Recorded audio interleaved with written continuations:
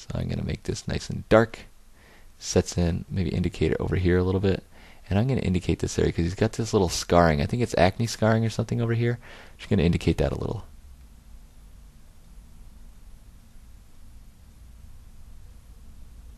There we go. Now I'm going to work on this area right above here, this pad of his cheek. Once again, fairly thick. I'm going to move his eye up a little bit. He's got crooked eyes. I've always noticed that. His left eye, which on our right side, is a little higher. On top of being, not despite, on top of being a little wider open most of the time. That asymmetrical quality of him, that's something I want to include in my piece. A lot of people tend to leave things like that out. That's something I want.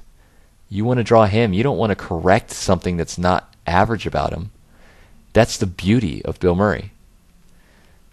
That's what's wonderful. That's what makes him him, is the fact that he is asymmetrical, the fact that his eye is lazy sometimes, his one eye.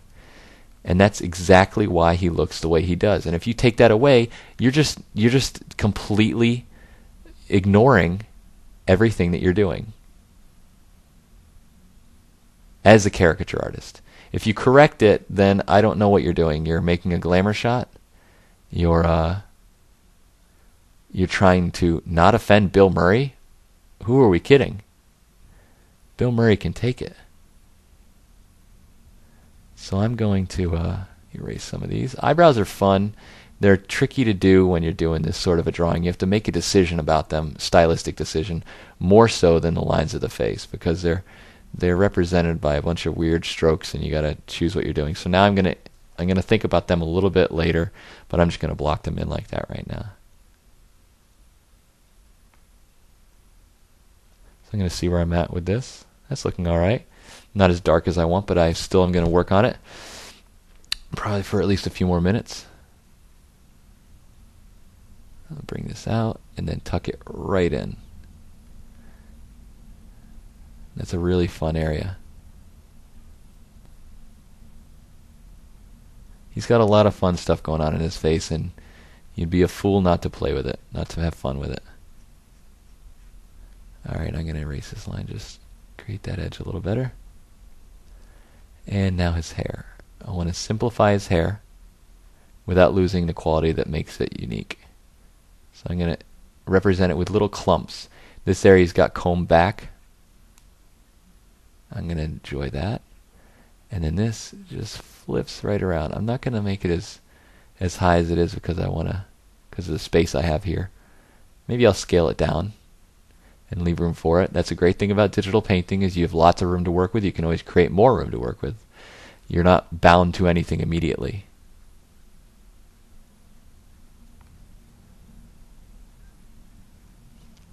Alright, so I'm going to rework that line a little bit, just like I'm erasing, just like I'm drawing with a pencil.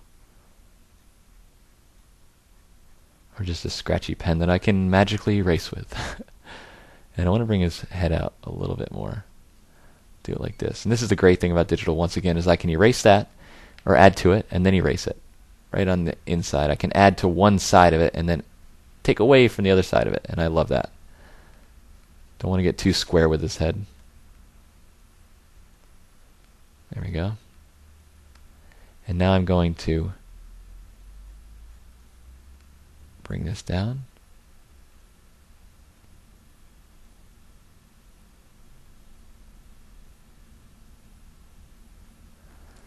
Alright. I'm capturing the way his hair is here in this photo. It's not necessarily how his hair always is, but I enjoy it. Sometimes that's one of the beauties. I was talking about that in another podcast. Don't know if you've watched it yet, but if you find one with an animal in it, I am talking about choices that the artist makes when they do their piece. Not just choices in the piece, but choices in the reference. That says a lot about what you're trying to do with your piece. If you're drawing something and you pick the most boring photo of it, or reference, and you don't change much in it, then, it's only as interesting as what you're referencing. If you're drawing an assembly line, to me that's boring. Some people like that, but to me that's boring. So you can choose something that's a little more exciting to yourself or to the viewer. And that's why I chose this photo. It's simple. It's got a good likeness of him. It looks like Bill Murray. Sometimes photos don't really represent the person very well. This one does. It looks like him. And it definitely has some interesting qualities, like the hair, like the lines in it. I chose the flash photo reference because of the lines. I usually don't like that when I'm rendering. And I've mentioned that before, because then you've just got harsh light straight on from the front, and I don't like flash photos. But this one helps me dictate the lines of his face, the surfaces. And I use that to my advantage, and there's nothing wrong with that. You got to take the advantage that you have in front of you and work with the piece. So I'm just blocking in some of these big shapes, like his collar for now. I'll clean it up in a minute, but my line is starting to get a little more confident, because even though this tool isn't fit for what I'm doing with it, it's just a tool. That's the way you have to look at it. You know, I had someone one time laugh at me when I said I'm using Photoshop 7. And I said, why? I pretty much just paint like I'm painting acrylic. I paint on mostly one layer. Sometimes I use a couple layers. The layers didn't disappear in Photoshop 7, did they? And he just laughed at me and said, wow, you're living in the Stone Age. And this was 2 years ago, mind you, when CS had just come out, or it was just about to come out. I just told him, I didn't get CS, big whoop. I will one day, I'm sure. There'll be a time when I find some reason to. But for right now, there is no real immediate need for me to use Photoshop CS or CS2 or whatever the heck we're at right now.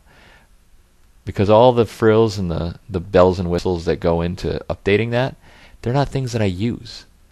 And it's good to have the technology, but it's amazing that someone would scoff at the materials you use when you can do an amazing drawing with a stick and a piece of parchment by dipping the stick in a fire and using, that charcoal, that scratchy burnt wood to draw with.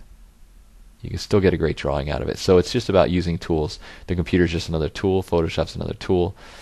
I can if I ever want to do a line-based drawing in Photoshop, I'm going to have to learn something better than this, because this brush is not the best one for it.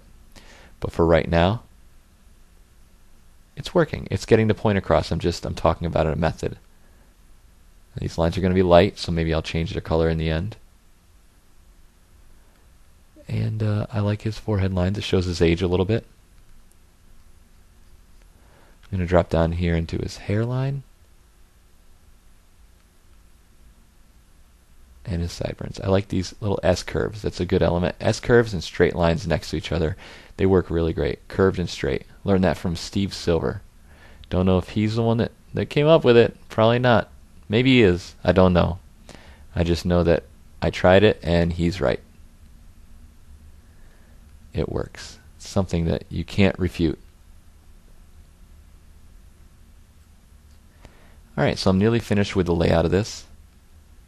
At this point, I'm going to go back and clean it up a little bit, just for a few minutes, and then I'm just going to leave it as is. I might drop some color on it just to sell the effect right now, because this is just a sketch. It's not a finished piece, just for this podcast to talk about exaggeration, to show my choices, to show my work, my process, so you can hopefully get something out of it.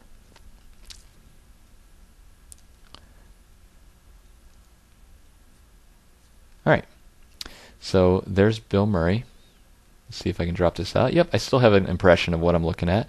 See, there's my pencil sketch. Well, you could call it a pencil sketch. I dropped the opacity, and then I drew right on top of it, and that's what I get. So now I'm going to zoom in, and I'm going to clean up some of these lines. Just for a little while, I'm going to up the flow on my brush so it's a little more solid line. I'm going to drop this down in opacity now. No, I'm not going to do that, because I can save some of these. I'll save some time. There we go. So I've got this black line here, top of his eye.